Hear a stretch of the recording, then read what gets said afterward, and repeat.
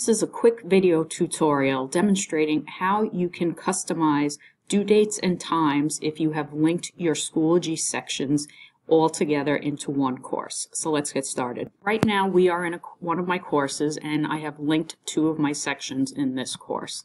So in order to differentiate and customize the due dates and times for certain assignments, what I'm going to do is either create a new assignment or assessment, or I can click on the wheel next to one of my existing assignments and I'm going to edit it.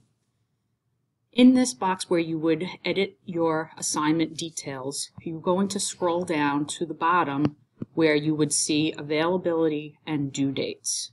Right now, by default, the due date and time is for all linked sections of my course. However, if you click on Select Sections to customize and click Select All, this will give you an expansion of this window so that you can see all your different sections, and then you can then customize the due date as well as the time. So all you need to do to change the time is to click inside the box, and then you can change the exact time to what you need down to the minute.